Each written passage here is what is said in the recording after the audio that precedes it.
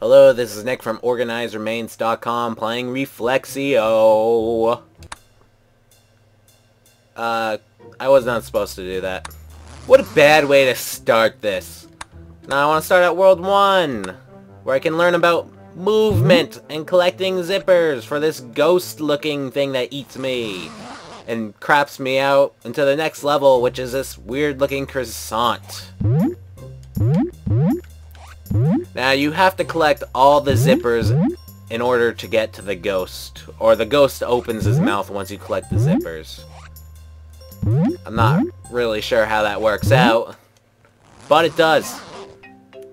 Now this is what's cool about Reflexio. You can do this. Oh! And also this. Oh! And yes, also this. Oh! Alright, I'm just gonna reflect that, and I'm gonna reflect this. Come on, this game is too easy. Whoa, just started doing the moonwalk there. That is a glitch. I think that's what they call it in the professional business world. Just like that, the ghost eats me. I don't like how each time you have to reflect it loads that tiny second. I know it's not like makes the game horrible or anything, but it's just kind of an annoyance. But what's not an annoyance? The cute little toasters in the background. Aren't they nice?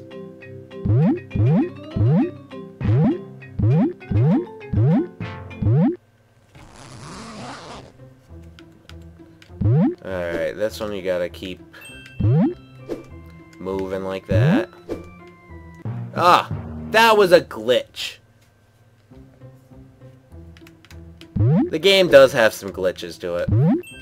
Though this was originally a Kickstarter campaign where you had to donate. I think they weren't asking that much to make this game.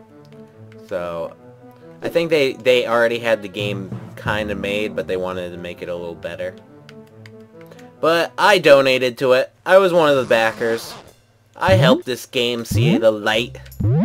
The light! Now, I donated $6, but it's now $5 on Desura. But the people that made this game knew that it was unfair for the people that paid $6, that it's now $5, so I needed to be up there.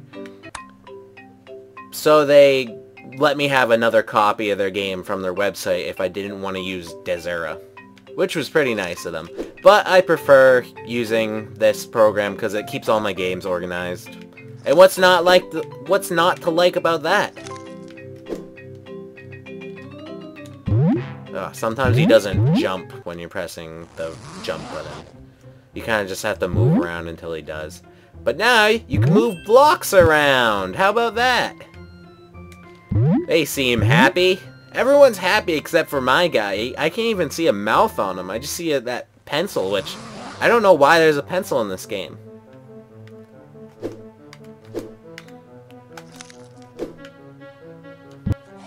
I am the smartest man alive! Uh-oh. I just unlocked an achievement. Carpal tunnel? Alright! I don't even know what that is. Well, I know what carpal tunnel is, but I don't know what the achievement's for. And that's why they call me the smartest man alive!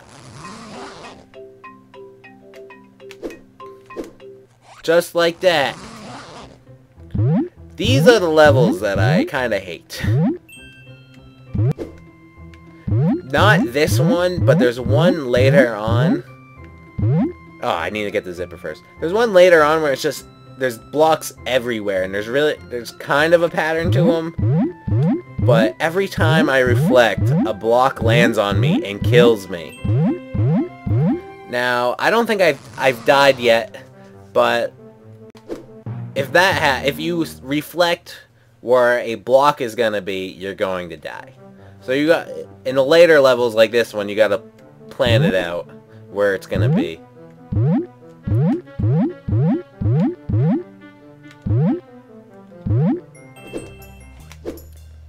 Switching around. Switching around. Oops. No, I don't want that. I want this.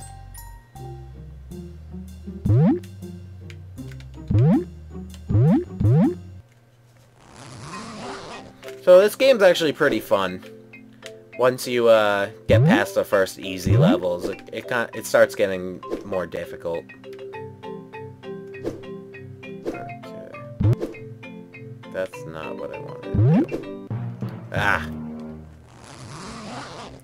So there's I think I got the world. No, I didn't get the world 5 with you. I got to world 4. Yeah, world 4. Out of 7 worlds, so I just played half the game for you. Now it's your turn to play the other half. Do something for yourself and get Reflexio. It's only $5. It's not a bad game. It's a pretty awesome game, in fact.